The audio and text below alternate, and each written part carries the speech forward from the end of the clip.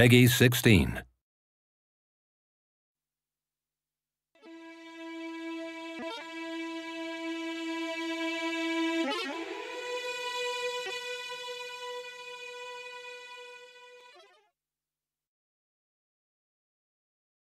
Hi, my name is Jean-Max Morris and I'm the creative director on Remember Me. Today, we're going to take a closer look at the game's combat system and show you our combo customization feature, which we call the Combo Lab. Let's dive into it.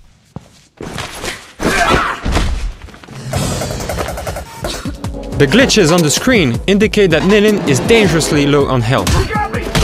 And when she hits the Enforcer, no combo is triggered. That's because she has no active combo. So let's open the Combo Lab and see how we can fix this. The Combo Lab represents Nilin's fighting memory. As you fight your way through the game, Nilin will progressively unlock and remember her forgotten fighting moves, which we call presents. You can have up to 4 active combos, and you get to customize them to adapt your tactics to any combat situation. And to do that, you're gonna fill those combos with 4 types of presents: regen, power, cooldown, and chain. There are around 50,000 possible combinations to create your own fighting style, but for now, let's create just one health regen combo. All we have to do is pick regen presents from the present list and drop them into our first combo. Naturally, the more presents you have in a combo, the stronger the effects are gonna be. Now let's try this combo. Keep an eye on Nilin's health gauge at the bottom left of the screen. You can see it going up, and now she's back in the game. The problem with regen presents though is that they deal very low damage. And to face this new gameplay situation, we're gonna go back to the Combo Lab. Let's build a second combo using power presents. These presents deal high damage and can trigger finishing move opportunities, whereby Nilin is gonna overload her enemy's memory. Let's preview this new combo. And now let's try it out.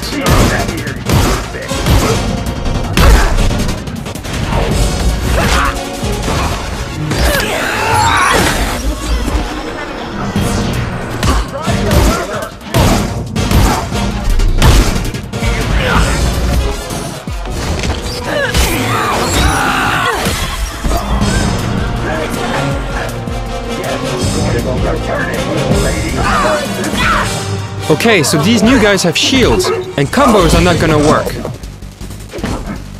And vaulting over them is not gonna work either. What we might want to do now is actually use one of the 5 special presents, aka S presents.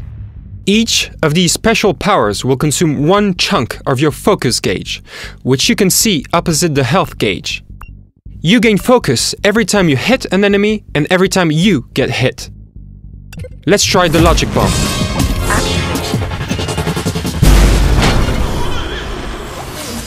Now that did a good job of breaking all the shields.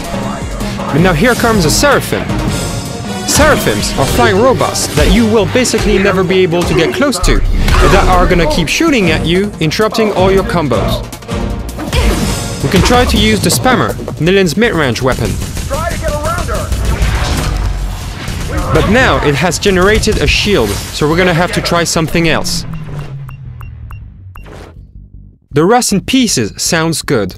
What it does is it basically turns robot units into allies and makes them auto-destroy.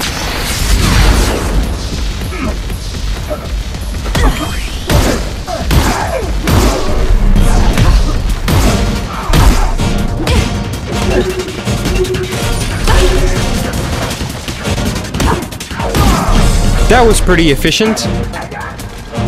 But now comes even bigger trouble. We're gonna need all our S presents. And as you can see, 2 of them are cooling down. So let's see what we can do about that. The third class of presents is the cooldown class. By performing these moves, Nilin is gonna reduce S present cooldowns, which is great, because you'll need to use as many of them as possible. Let's take this opportunity to also introduce chain presents. When adding a chain present after any other present, its effect will be duplicated and doubled. And of course, you can put several chain presents in a row, further multiplying the effect. Now let's finish the fight.